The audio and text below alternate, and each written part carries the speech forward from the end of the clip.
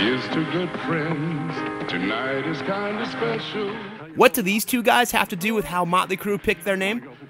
We'll tell you that, and a bunch of other little-known facts about Nicky, Vince, Tommy, and Mick in this episode of You Think You Know Classic Rock?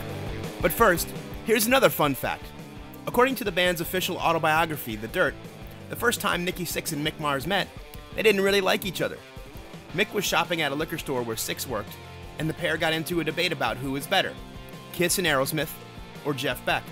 Sixx wound up throwing Mars out of the store, but not before the guitarist challenged him to come see him play live.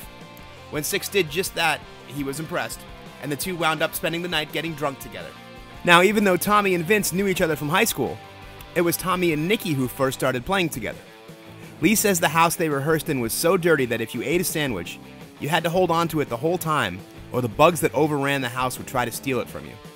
Later on, Tommy saw an ad that Mick had placed in a local paper. Loud, rude, and aggressive guitarist available. When he came to audition, Lee and Sixx were very impressed with his playing, but there was the little matter of getting rid of the band's existing guitarist. Depending on whose side of the story you believe, Mars was either forced to fire the man he was replacing, or took it upon himself to do so. The one part of the story that both sides did agree on? Well, they both thought of the guy as somewhat of a pansy, and the fact that he cried when he was fired didn't help.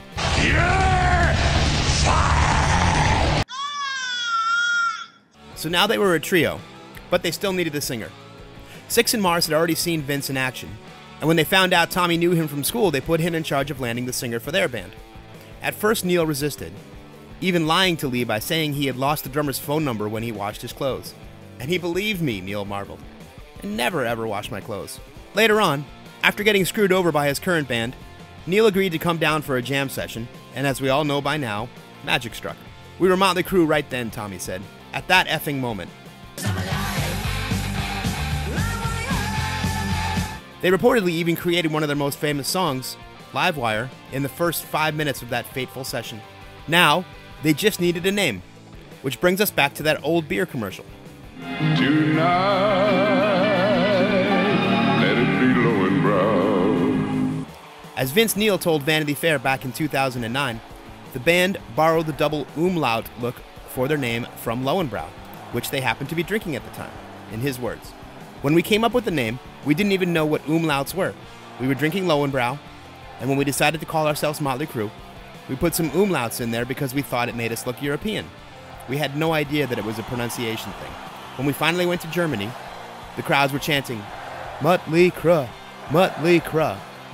We couldn't figure out why the f they were doing that. That's it for today. Stay tuned for more episodes of You Think You Know Classic Rock? Meanwhile, make sure to subscribe to our YouTube page, like us on Facebook, follow us on Twitter, and check out more of the best in classic rock coverage on UltimateClassicRock.com.